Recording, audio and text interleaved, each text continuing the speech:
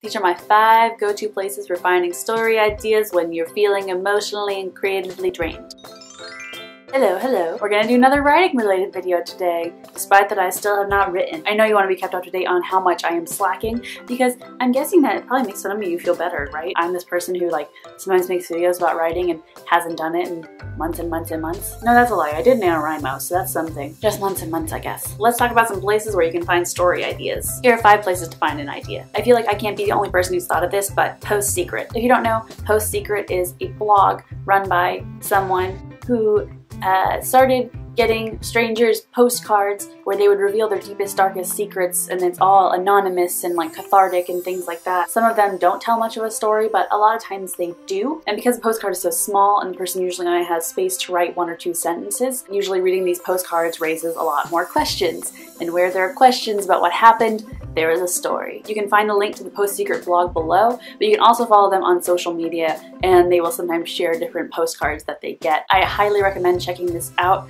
I myself have gotten lots of inspiration, maybe not for an entire story, but definitely for a scene that can then turn into something else. While we're on the blog category, Humans of New York is another really well-known website slash blog slash social media thing. Basically, this person goes around New York photographing different people and hearing a little bit about their stories. This is really cool because a lot of New Yorkers don't get to meet each other, so one thing this project does is humanize the other people in this massive city. You can sift through these stories, find something that's intriguing to you, and then use it as a springboard to start inventing stuff around. Another really obvious place to find story ideas that you probably thought of back in November but haven't remembered since then is the NaNoWriMo forums. Even though the forums are primarily active during October and November when people are planning their novels for National Novel Writing Month, those forums are always there, and I believe the archives for past years are also available. So you can go into the character development or the plot doctoring boards and actually see other people's ideas for what they were writing their novels about, for different dares that you can incorporate into your own story. And sometimes just hearing all of these different ideas, you can find one that resonates with you, and honestly there's no shame in stealing them. That's why people shared them on the forums, and as soon as you take something and you start writing about it, you're honestly going to make it your own anyway. For the last 2, let's go a little more old school. Perhaps another obvious place to find story ideas is in a newspaper. Now, this does not have to be a print newspaper. I myself have not read a print paper in quite a while, but newspapers and magazines have an obligation to tell news stories every day or every week depending on the paper. National or international news sources generally have more high-level stuff that wouldn't lend itself well to a story, but the more local you go, so even if you look at your hometown or your region and read that paper, a lot of times they will report on some stuff that's kind of funny, local crimes or other quirky stories that are unique enough to be printed. All of these can be good fodder for your own story. And then the 5th place I would recommend is 5th, just because this does take a little bit more work and a little bit more imagination. You can use other stories and poems that are already published to get ideas for your story. So if you're looking at other short stories,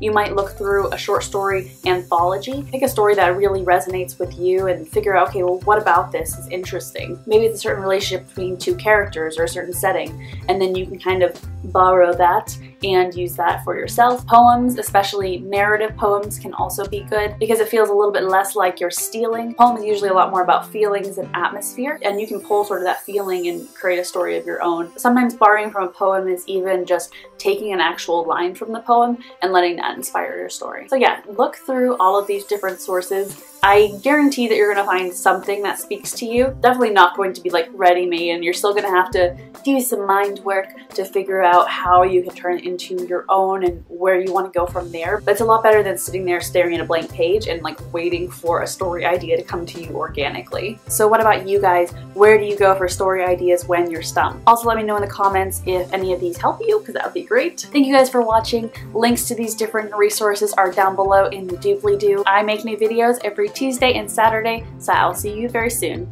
Bye.